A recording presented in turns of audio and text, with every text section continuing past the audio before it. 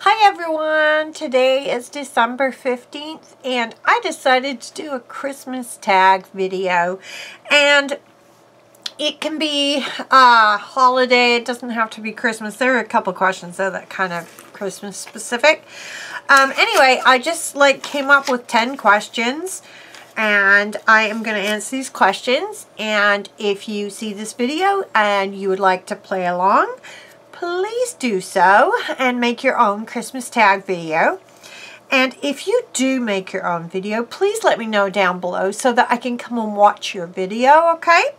And the questions will be in the description box, so you can read the questions down there. Okay, so, excuse me, first question is, do you have any traditions that are just like for your family, not like regular traditions of everybody has? Yes, we have quite a few actually. So, and I should say that I really don't care if I don't do these things, but my daughters want every Christmas exactly the same, with all these traditions followed to the letter. So we always have to watch A Christmas Story, and we usually do that on Christmas Eve. But yeah, I love that movie. That is my favorite Christmas movie. I love, love, love that movie. I also like Love Actually, but yeah, that's one of our traditions. Another tradition is that we have a certain order things happen on Christmas Day.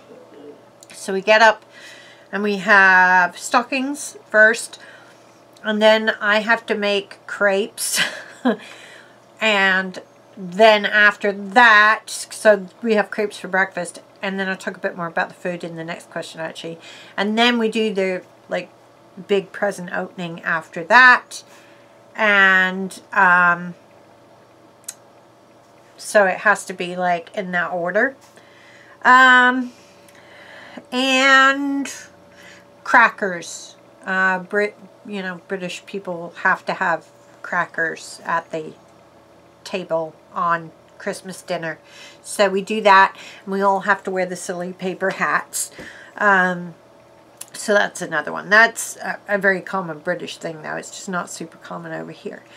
Okay, so I can't think. I know there's others. I can't think of them right now. Those are the main ones. Okay. What holiday foods do you have every year?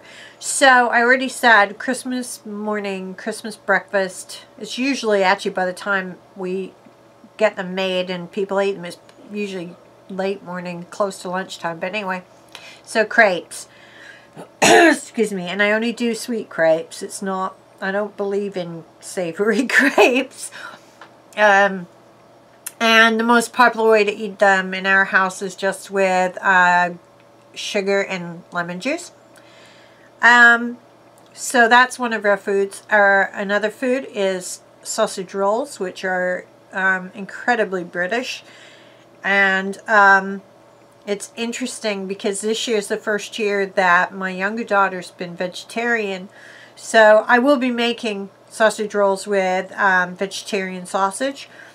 And I've been eating them that way for years, but it'll be her first go around with that. But they're actually really good. You can get really good vegetarian sausage. So that's another one. And she likes to eat sausage rolls while we unwrap our stockings. And we always get lots of candy and other foods in our stockings. So it's kind of a whole just eating mess from the time we get up right through breakfast and hours later, and kind of segueing into Christmas dinner eventually.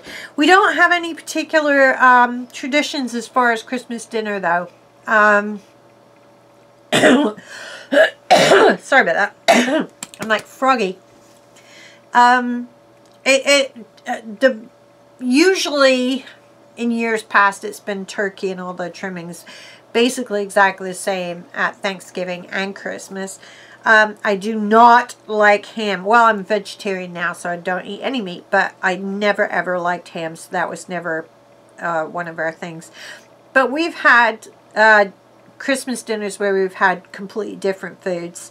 And this year, I have no idea what we'll eat because we have 2 vegans 2 vegetarians and 2 omnivores in the house, so I have no clue what we'll eat now.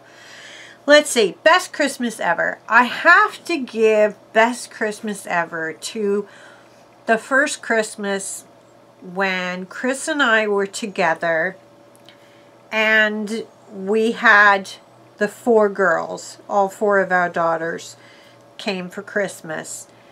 And actually, Chris's parents also came. His dad was still alive then, so both his parents came, and his sister and her husband came.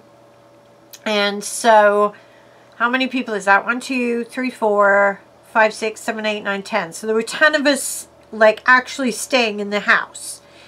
And they were, I mean, his mom and dad used to come and stay with us for like 3 weeks at a time. And I think his sister and brother-in-law were only there like for a week. And then the girls were there for, the girls, his daughters from Canada were probably there for 10 days. Maybe only a week. Anyway, so it was a really packed house. And then my dad also came on Christmas Day. But he lived in the same area, so he didn't stay at the house. But it was, I kind of feel like if you can do it monetarily, everybody should have a Christmas where there is an obscene number of gifts. Just once. Just once. Have an obscene number of gifts. So we all had a lot of gifts, but primarily it was for the girls. And we have, we always do stockings, as I already mentioned. And our stockings usually contain, I would guess, between 13 and 20 small gifts. And I will say this too, with very, very, very few exceptions, stocking stuffers in our house are like $2 or less. So anyway, so we had stockings for all of us, including my dad. So what was that? So that was 11 stockings, and all of them having more than 10 gifts in. Okay. And then, excuse me, the girls had a huge number of gifts from us, from Chris and I. But then they also had gifts from my dad, and they had gifts from my mom, who didn't live there, and they had gifts from their grandparents, who were there, and they had gifts from their aunt and uncle, who were there, right? So it was obscene. It was the biggest pile of gifts I have ever seen in my life. And the room that the family room where we had the tree. So we had the tree was there, right? And when the girls went to bed, and I'm trying to think what ages they were. Something like, wait, 7, 8, and 9, right in there. Or 8, 9, and 10. Somewhere in there. Anyway, so when they went to bed, the tree was there, and there were a few gifts under the tree, but that was it. Well, after the kids went to bed, Brunella, which is my sister-in-law, and Alan, my brother-in-law, and I stayed up for hours wrapping Christmas gifts. Because we hadn't done most of it yet. I think Alan and Brunella actually had only, they may only have come on the 23rd, so, you know, we just hadn't had a chance yet to do all the wrapping. Chris was sick, and so he just went to bed and went to sleep. But the 3 of us probably spent at least 3 hours, probably 4 or more hours wrapping gifts. And we went, and it took us ages to like just ferry these gifts downstairs, because we did the wrapping in our bedroom. And so we ferried them all downstairs, and we piled them up around the Christmas tree. And there was a door to the outside, but like a French door. And you couldn't get out the door because the presents were piled so high. And the entire corner of the room was just like the gifts like came like way out into the room. And what we did was we put a piece of ribbon across. We had a split level house, so there was like 2 short flights of stairs down from the bedrooms Hey, shh. From the bedrooms. Boys, stop! Stop! These dogs bark at everything. It's so annoying. So there was 2 short flights of stairs down from the bedrooms to the family room. So we put a ribbon across the stairs and said we hung a sign on it that basically said do not go downstairs or something, because we wanted to film them and get their expressions as they saw this obscene number of gifts for the first time. And I don't remember exactly how many gifts we ended up. And this was counting all of the stocking stuffers too, remember. But I know it was over 300 things that we wrapped. So it was crazy. It was absolutely insane. And so we got pictures and we got video of them coming down the stairs and seeing this just colossal pile of things under the tree, and their faces just like, you know, and their mouths dropping open and everything. And we just sat there for hours watching the kids unwrap everything. And I am like, I want to see every gift unwrapped by every person. So I'm always like telling people, oh, slow down, wait, I haven't seen, wait, I want to watch that. I want to see you do that. I want to see you open that. And I can like, I could like sit with my gifts all day and not open them actually. I'm not allowed to do that, but I could. But anyway, so that was an absolutely fabulous, fabulous Christmas. And I would say that's my best Christmas ever. And even though it was crazy, and even though we didn't spend a huge, obscene amount of money actually, and certainly we, you know, didn't spend money we didn't have, but it was worth it just to do that once and to see their faces. It was fantastic. Okay, my favorite Christmas song.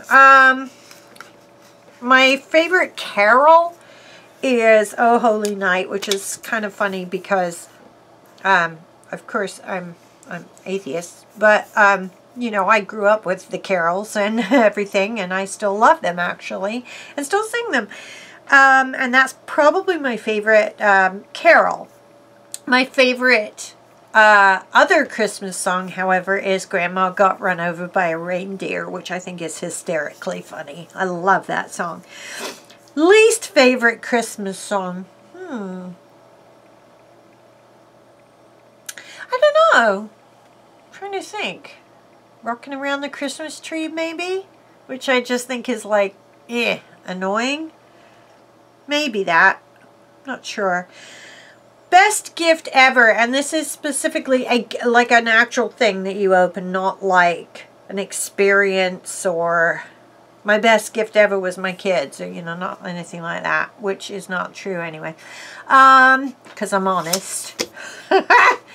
Best gift ever. I don't know, actually. I've had a few that I've really, really liked. Chris got me 2 years ago. He got me that ring set right there, and that's one of my favorites. My engagement ring, my original engagement ring broke. It's just the band split. Oh, excuse me. But I was trying to find it yesterday and it's gone. It's disappeared, and I don't expect I will ever find it. So I'm pretty sad about that. But he bought me these as a replacement because of the other ring, you know, breaking. I actually am wearing my original wedding ring, which is that one that I can't see. You kind of can see. And then this is the ring that my husband, the one that I'm wearing instead of the engagement ring, is an emerald. You can't really tell. But it's, that was my 40th birthday present from my husband. But anyway, so my ring set is one. And I received, my daughter bought me a snowflake necklace with an aquamarine in it. a few years back, and a snowflake is a symbol that's very meaningful to me, so that would be another one. And this is really weird, but back when I was around, I think actually it was probably the year that I was 19, I opened a gift. I couldn't sleep, and I opened one gift from my stocking. My stocking was on the end of my bed, and it was a pair of fuzzy socks, and I put them on and fell asleep, and I've always remembered that because it was like just the little thing I needed was just warm feet, and it was like they were there, and it was cool. And I know I'm probably forgetting something absolutely fantastic, but I can't think right now. Okay, 8 is worst gift ever. And again, this is like real gift, not you know, something amorphous or whatever. I can't think of anything. There's very few times that I get gifts that I'm like, oh, I don't like that. I'm very, very easy to please as far as gifts go. I like all kinds of stuff, and I enjoy all kinds of things. So it's actually hard to give me a gift that I really, really don't like. There was one year when the girls got a gift that was one of the worst things I've ever seen, and it was like a ski mask kind of a thing. Yeah. And they both put them on. It was like, it didn't have like the eye cutouts, but I think it was like one that, you know, covered their head and came here, and they were like incredibly ugly, and we had no clue why. I'm not going to say who it was that bought them, but we were like, what the heck? So that was really weird, but I can't even think of one for myself. I really can't. Okay, question 9, almost done. Tree, real or fake? We have had a fake tree for many years. One of my ex-husbands had a relative, like a cousin or something, that was actually killed in a house fire that started on a real tree, when a real tree caught fire. And that kind of put me off of having real trees. I love the smell of a real tree, but that's it. I can't stand the needle falling. That I hate that. And we are so bad about getting rid of the tree, putting it away after the holidays. And I would just worry all the time about it being a fire hazard. So I'd rather have a fake tree. Also, for years, actually, we had one that had, like, it was a pre-lit tree. And the problem with a pre-lit fake tree is that eventually the lights quit working, and you then have to get all the lights off the tree, which we did a couple of years ago. And it was, oh, it took hours. And we got so scratched up from the, you know, needles on the tree and everything, and it was just a pain in the butt. So I would say do a fake tree. Do not get a pre-lit one. Don't do it. Okay, so, and then the final question, number 10, is, if money was no object, what would I want the most for Christmas? And again, this is a thing, not like, I mean, the thing I want most would be for myself and my family to be healthy. But for actually like something I could open or whatever, I don't know, actually. I think, this is surprising, I didn't even know that I would say this, I think maybe a car, like my own car. I'd like that. That would be cool. That would be a really neat thing to get. Yeah, there we go. I don't know what that car would be, because I'd have to go shop around and find out. But, yeah. So, hopefully some people will see this and will do their own Christmas tag. I would love to see what your answers are to all those questions. And thank you so much for watching. And happy holidays. Merry Christmas. Happy Vlogmas. Bye.